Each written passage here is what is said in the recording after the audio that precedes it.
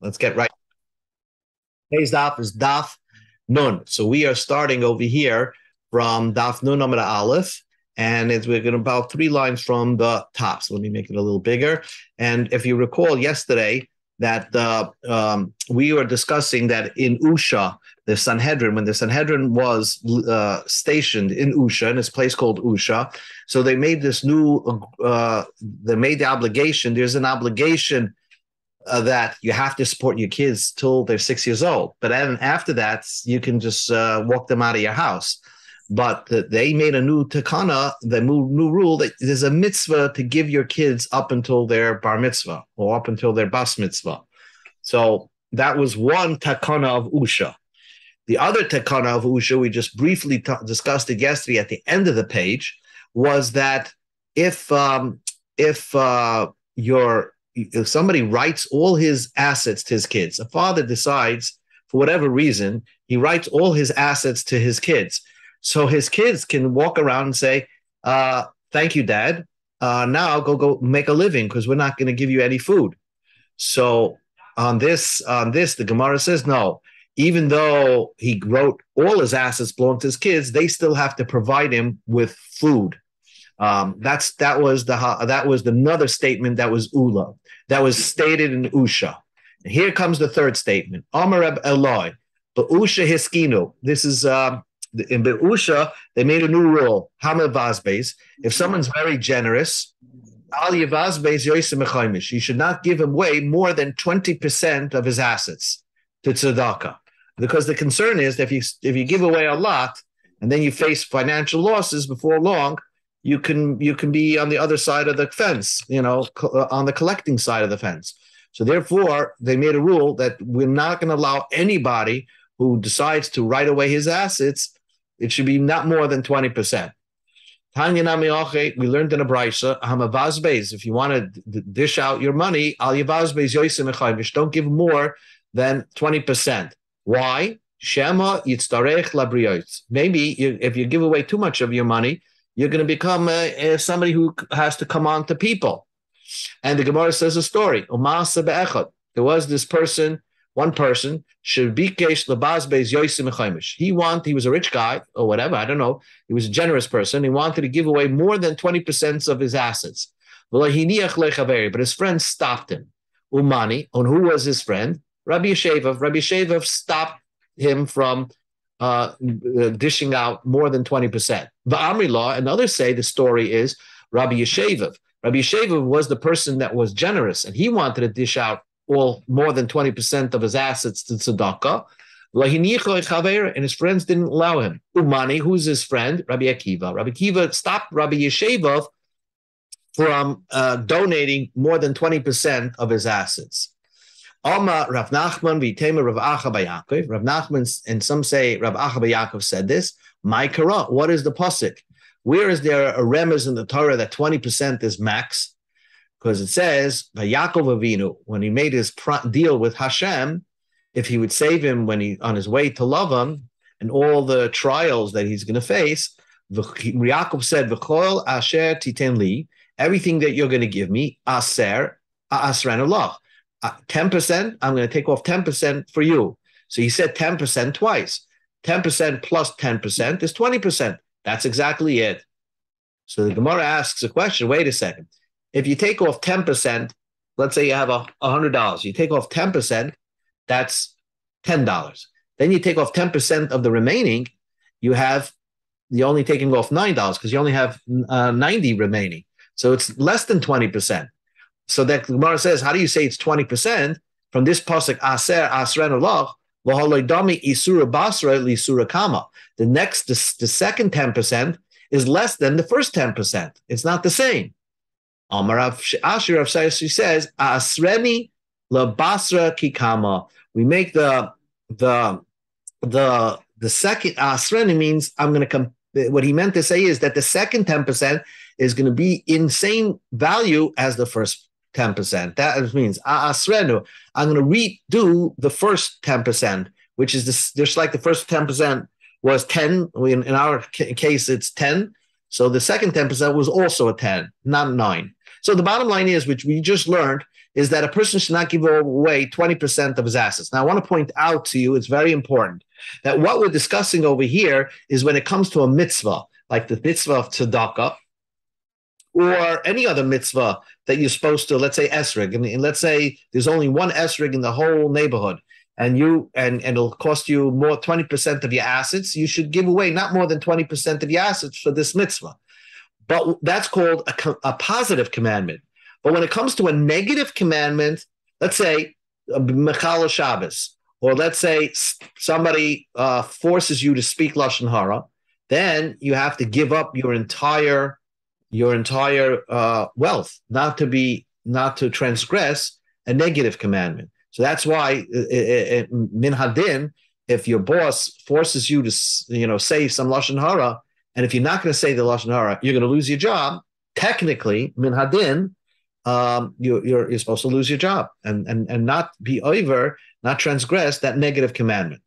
That's a very important point over here. The only thing is that tzedakah also has a negative commandment to it. The Torah says, "Le'sikbetz yad, le'sa'amitz levavcha." That's this week's parsha. If you go through this week's parsha, I hope after our learning, you go through the parsha, you'll see the parsha of tzedakah is written in this week's sedra, and there's also negative commandments associated with it. You have to understand. Anyway, that's the bottom line. Again, if all the rich people would, at least that we know of, would give 10% of their money, at least 10% of their money to tzedakah, then there would not be any problem for any institution, because the massive amount of wealth. The problem is that the people have a hard time even giving 10%. Amma Rav Shimi Bar Ashi. Rav Shimi Bar Ashi said, we have three statements by Rab Ela, and each one of them discussed what was in Usha. So Ushmuas Halo Misma'ates V'Haleches. It goes lower and lower. The first statement was Omer Rab Lo, Omer Rab Shimon Omer Rish Lakish, Mishum the Rabbi Yehuda Yeshua ben Chanina. That was the first. So three people said it.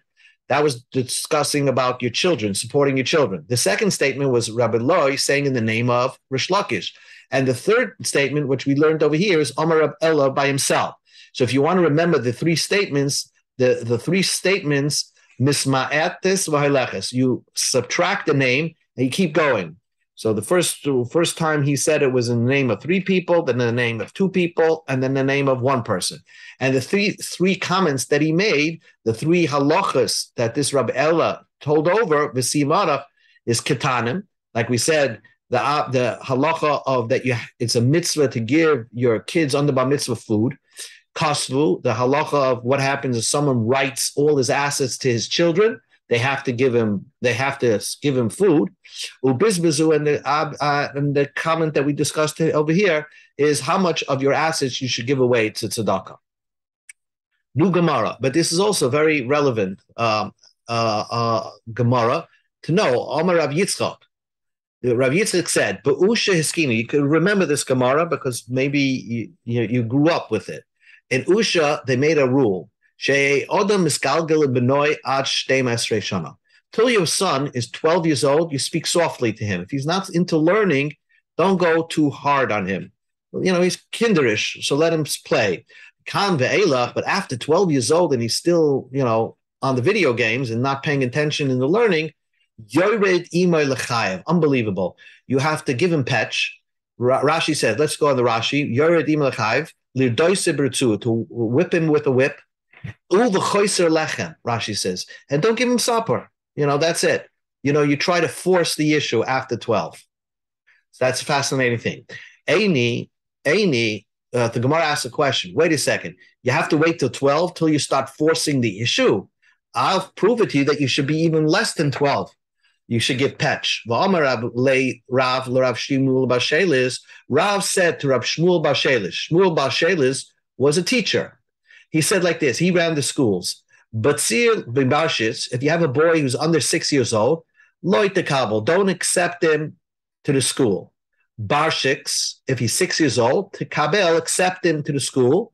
But when you start teaching a 6-year-old, usvei lekesera, stuff him like you stuff an ox. You try to fatten an ox. You stuff and you stuff and you stuff. Let him, learn a lot. So the Gemara understood that to mean that if you really be harsh on this kid, and you know, if he's not learning, you give him patch. You really make sure that you're stuffing this learning down, whether he wants it or not. So you see that even after 6 years old, you can give patch to a kid. And says the Gemara the truth is like this. That's not what he meant. Sefei lekesura. You could stuff his learning like you stuff an ox. And teach him a lot. When you're younger, it's best not to waste time.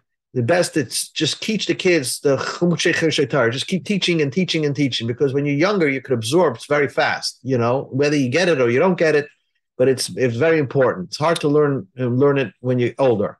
But at that time, but you don't give him patch, and you don't chase him down and hold backs up until after 12 years old. But the learning has to be a type of learning where you're teaching him a lot.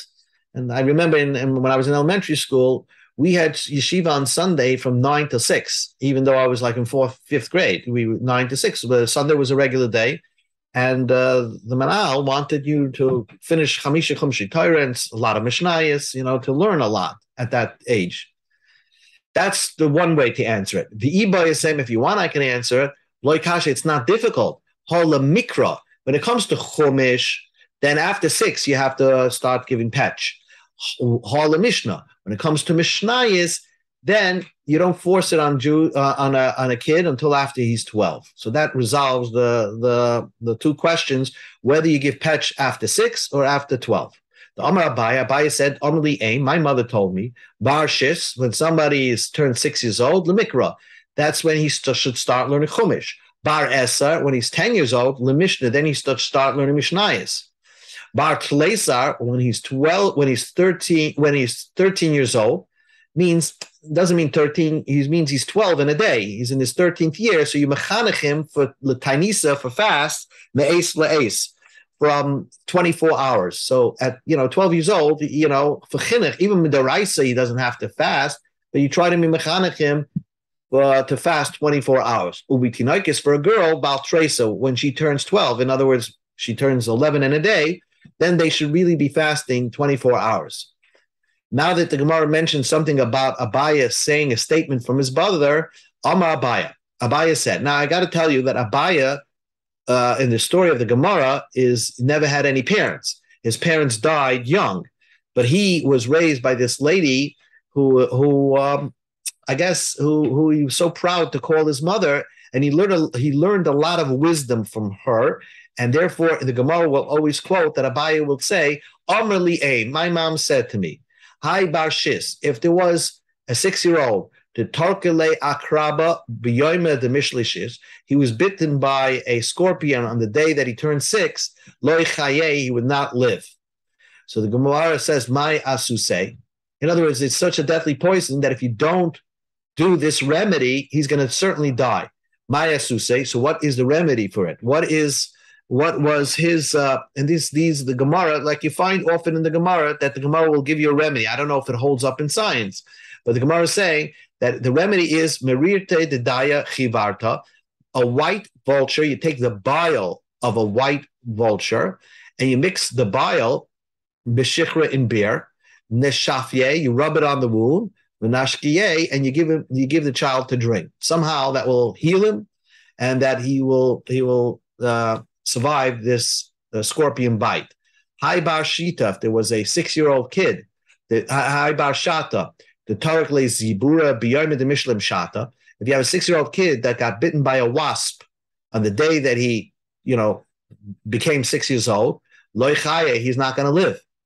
Maya say, what's the remedy for being bitten by a wasp? Atzafsa dedikla b'maya, you take the palm fibers and you put it in water. Nishafye, you rub it on the wound, v'dashkei, and you give him to drink. So these are statements that Abaya got from his mother regarding somebody who got bitten by a scorpion or a wasp. Amar Raf, and I love this. The question that the Gemara now is dealing with: how young should you send the kid to yeshiva? So Amar Rav Ketina said, "Kol hamachnis es b'noi pachas meben sheish." Whoever sends his son less than 6 years old to yeshiva, Ratz achrav ve'ena magia. He will run after him and he won't catch up to him. So what does that mean? What does that mean? So that means he's you're gonna try to, it's too early. So basically, you're gonna try to chase after him to make him better, and you'll never be able to make him better because it's a dangerous thing because of the pressure of going to yeshiva so early. Rashi says Mesukin hu lamus meroiv cholshe. From his weakness, he can very dangerous. He can die. So it's too early to send a kid less than 6 years old to yeshiva. The Ika de Amri, others say, no, it's a great thing. He got such an early start, his friends will start chasing after him in his knowledge. Vein Magian, I say, they can't catch up to him because once you start early at a young age and you started, educating yourself, even below 6, it's hard for other people to catch up to you.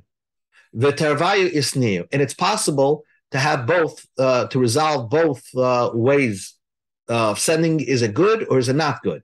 Chalish, you become weak going too early to yeshiva, the gomer, but you end up knowing a lot more. Others want to say, hard the chish, hard the bari. It depends. If you see your child is weak, he's not such a strong kid, don't send him too early. Hard the bari, but if you see your child is a strong kid, don't leave him at home. Send him right away to yeshiva. Don't push him off, in other words, to a higher grade, to start school late, so he'll be the oldest in his grade. And he didn't have that early start, and he loses out. That's what the Gemara says. Amma Rabbi Yossi bar Chanina. Rabbi Yossi bar Chanina said, "Be'usha eskinu." They made a rule in Usha. Ha'isha shemachra b'nichsei melo b'chaya bala umesa. A woman sold nichsei melo. We discussed this before. A woman owns property. The property belongs to her. The deed is in her name, but the husband could eat the rental, can get the rental income. What happened? She sold it, and her husband was alive, and umesa, and then she died. Well, really, she had no right to sell it because if she died, then the husband takes ownership of the property. So she basically sold something that did not belong to her. So the Gemara says, "Habal moitzim yad halakuchos." The husband, who is like the first buyer, he can call back the sale because this was an illegal sale. Ashkeche Rabbi Yitzchak bar Yosef Rababo. Rabbi Yitzchak bar Yosef found Rababo Tavakoi be'uchlusad Usha. He was in the public square in Usha. So this Rababo was in the public square, and Rabbi Yitzchak found him there. Amalei man mara deshmaitzad Usha. Who said over this statement of Usha with a woman selling the nichsei melo? Amalei, he said Rabbi Yosef bar Chanina. The author of it was Rabbi Yosef bar Chanina. So the Gemara says, so Rabbi Yitzchak was so excited about this teaching. He studied it 40 times. It's like as if he put it into his pocket. In other words, he's almost, not that he's not going to forget it, but it's going to be hard for him to forget it because he studied it so much time. What the Gemara likes to teach you is that if you really want to get to know something, you got to study a lot and to often say it again and again and again, and then you won't forget it. The Gemara darshans a pasuk in Tehillim. Ashrei Shomer Mishpat.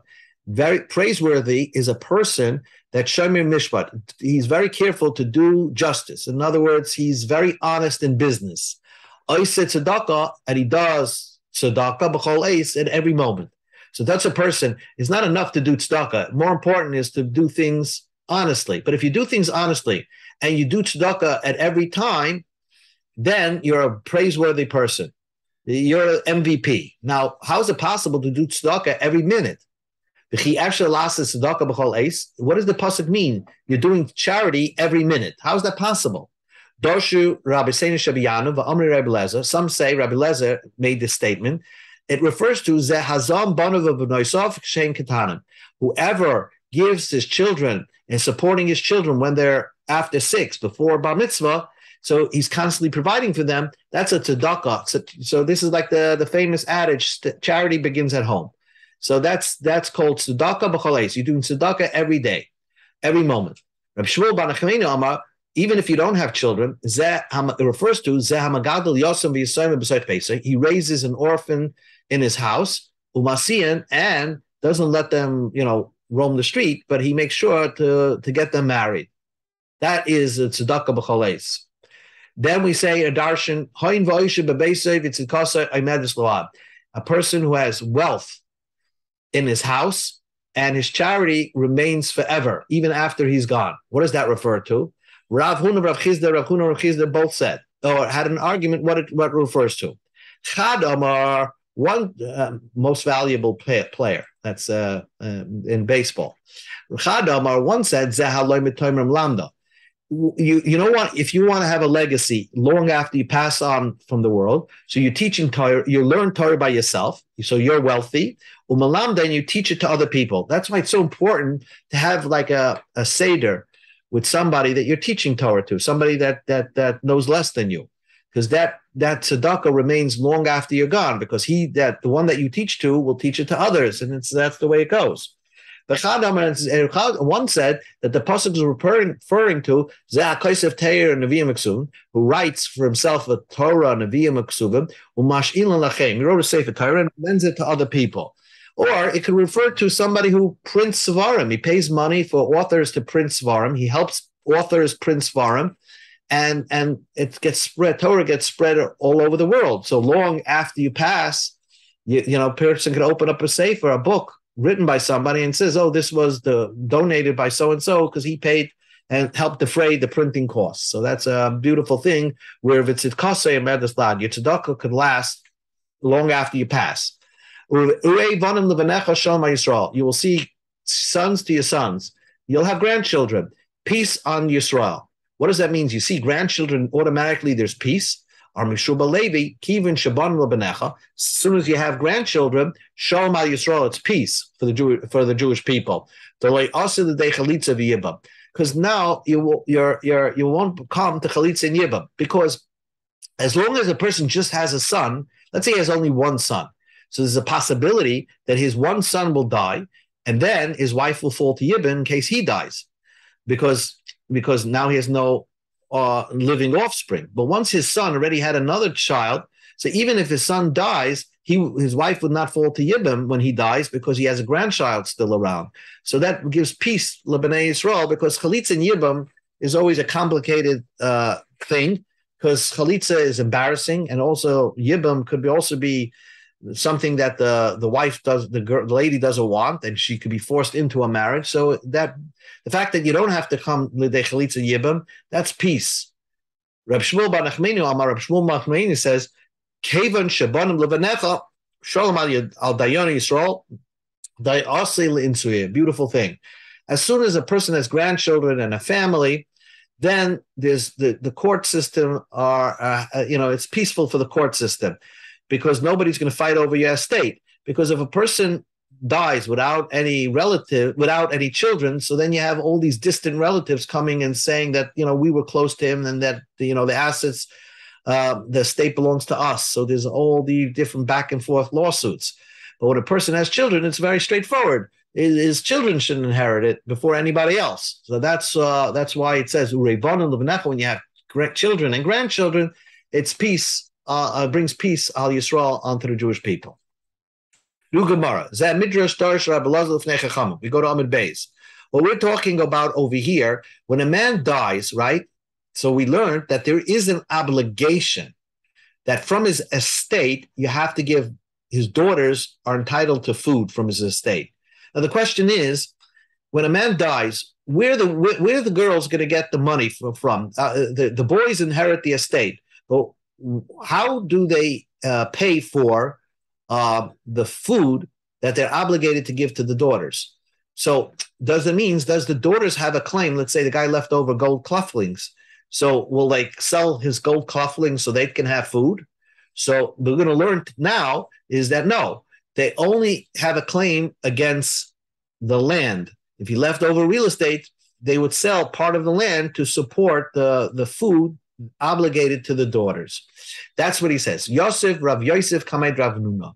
Rav Yosef was sitting in front of Rav Hamnuna. The Yosef Rav Hamnuna v'kama. Rav Hamnuna was discussing this, and he says, "Kishem she'ein habonim yarshim elen min karka."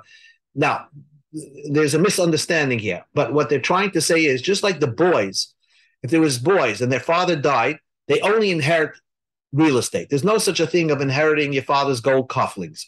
Kach ein habanis nizainus. So when you're feeding the girls, they only could take their rights for food only element of karka from real estate.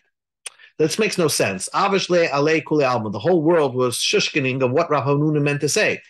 The shavak ara hu du yarsele b'nei. If a person leaves over real estate, then his kids inherit what he has. The loy shavak ara lo yarsele b'nei. If he didn't leave over real estate, let's say he has no real estate, but he has suits and cufflinks and watches, his children will not inherit it. What's going on over here? What is boys inheriting only karka? So Amalei Rav Yosef explained Vidilma ksubas benin dichrin. The ksuba that the sons inherit. In other words, like this: a man has two wives, let's say. He has boys from one wife and boys from another wife. So the din is that, let's say, if their mother dies, right? If their mother dies, and then he dies, right? The halacha is that they inherit their mother's ksuba. Each children from each mother inherits their mother's ksuba, and then the rest of the estate is split equally. Is split between the children.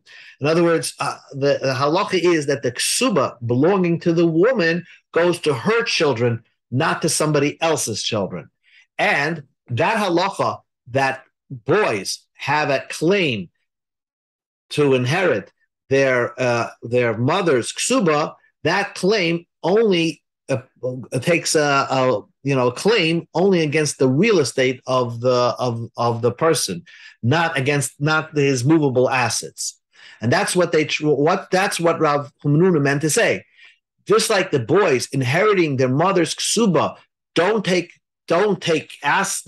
movable items for their mother's ksuba, but they only can have a claim against the real estate to collect their mother's ksuba. So also the daughters who are collecting food are only collecting from real estate. And that's what Rabbi Yosef. So Rabbi Yosef was saying, did you, Rav Hamnuna, mean that? So Rav Hamnuna says, Rav Yosef, sir, the Gaver Rabbahu, you must be a great person because Yoda ma kamina. You understood what I meant to say. I never meant to say, because the world was misunderstanding Rav Hamnuna. Everybody was saying, oh, Rav Hamnuna said that nobody can inherit your father's watches and cufflinks and that. That's not what he meant to say. He meant to say boys inheriting their mother's ksuba and they have a claim against their father's assets. So that claim only is claimed against karka on real estate, not against the movable metaltalim belonging to the father. So the bottom line, Rav Hamnuna said, and this is the most important point of the daf, that girls, when their father died, they don't have a claim against the movable items that the father had. If father had like a Bentley automobile, they can't say, I want the car to be sold so we'll have enough for food. No, they could only demand that real estate be sold so they can get food, but not the movable items. But not everybody agreed to that. Amar Rab Chiya bar Yosef. Rab Chiya bar Yosef said, Rav zon mechite da aliyah. Rav, it seemed to Rav, when girls came to him, they lost their father. He required them to get food from the wheat, the aliyah. The aliyah. We don't know what this word aliyah means. The pashtus, it means maybe that he's requiring them to eat food by selling the movable assets of the father. Let's see. Ibailahu. What did Rav mean to say? He was giving these girls something. What was he giving these girls? Parnos sahavya. Oh, so now we're introducing another thing. Was he giving them a dowry? There's another halacha, and that everybody agrees, that when a father dies, the girls not only get food, but when they get married, they give a dowry. And like a dowry, they're required to get a dowry. That could be from the movable items that he had.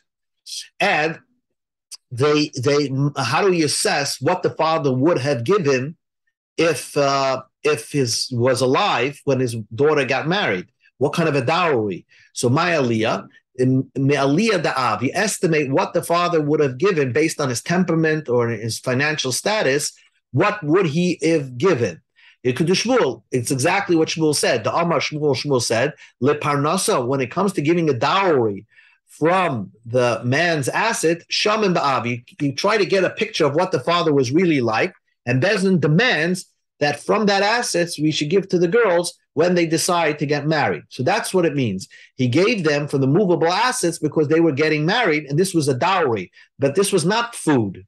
Or Dilma, maybe the girls are requesting that Rav intervene because they are demanding food. They're not ready to get married, and they're demanding food. And Rav disagreed with Rav Hamnuna, and he said, "Mezoinin mamish hava uma aliyah." What does it mean? He gave them wheat, movable items. Wheat is a movable item.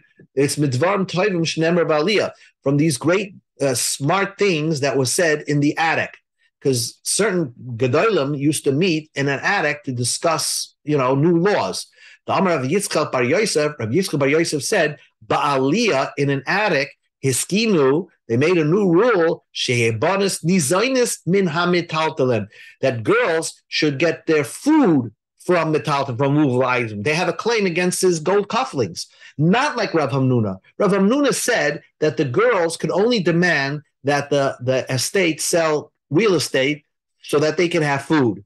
And Rabbi Yitzchak Bar Yosef came up and he said, no, they made a new rule that the girls, he argued that the girls could collect from movable items. Tashma, come in here. Bidei the Rabbi Banai, in the hands of Rabbanai, Achiyah the Rabbi Bar, he was the brother of Rabbi Bar. So this Rabbanai had in his possessions having metalton yasmin. He was like the executor of the assets, movable assets belonging to Yisayim, to orphans. And he was Aseh Lekami to Shmuel. So he came to Shmuel because he owed the girls at least food.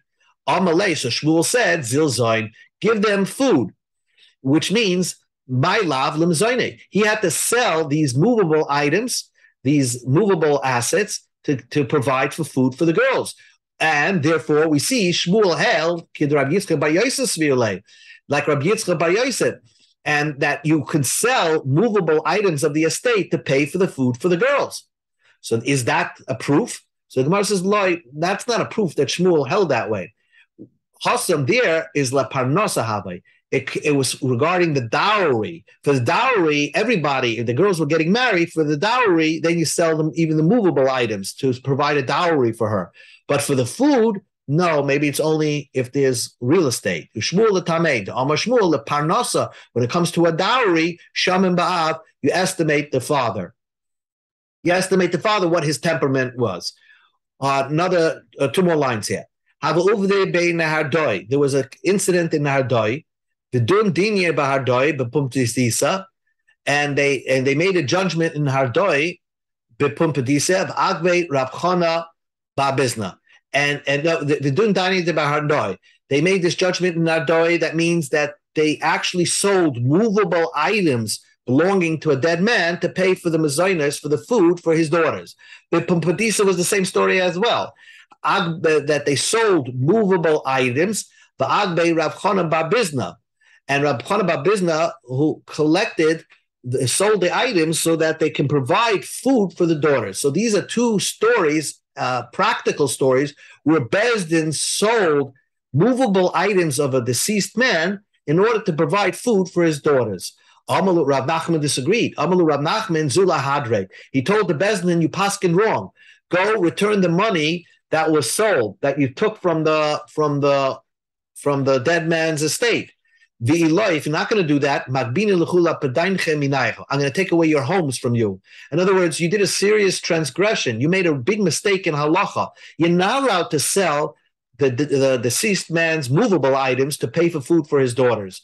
You can only sell real estate. But if he doesn't have any real estate, there is no food for the daughters. All the movable items belong to the boys. The Gemara continues and says, one more statement. Rab Ami Rab Asi Savar Lebezim Mimitalte. Rab Ami Rab Asi wanted to give food for girls from the movable estate, from the movable items of the dead man.